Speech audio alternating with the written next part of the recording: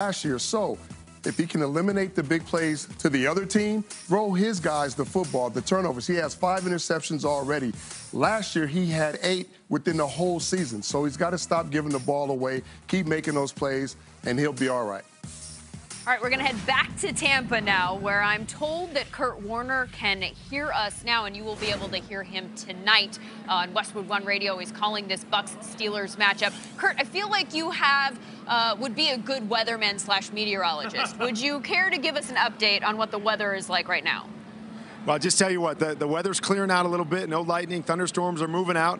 As of right now, there is no delay in the game, so things should start as normal. I like it. You could have worked in a cold front with like some sort of demonstration like this on a green, whatever. We'll work on it later. Let's talk football. Ryan Fitzpatrick and these Tampa Bay Buccaneers have been on fire so far. Is this a good matchup for that particular quarterback to continue that play?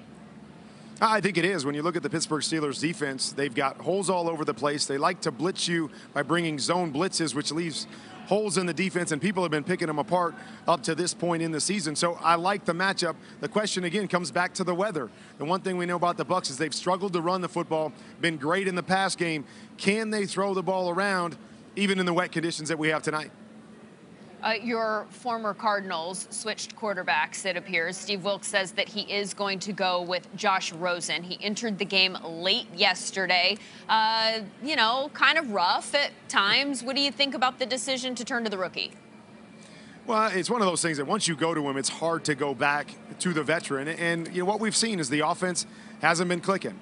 Not going to blame it all on Sam Bradford, but we all know that the quarterback position gets highlighted, especially when you got a young guy waiting in the wings. And so they need a spark. They need to do something different offensively. So you go to the young guy. I'm not sure it's going to solve all the issues because there's a lot of issues with that team right now.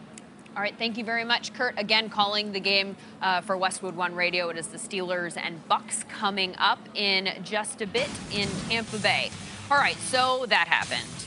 What are you supposed to do now? That is the question in San Francisco. That is the question for Niners head coach Kyle Shanahan, and his answer is coming up on another hour of NFL Total Access.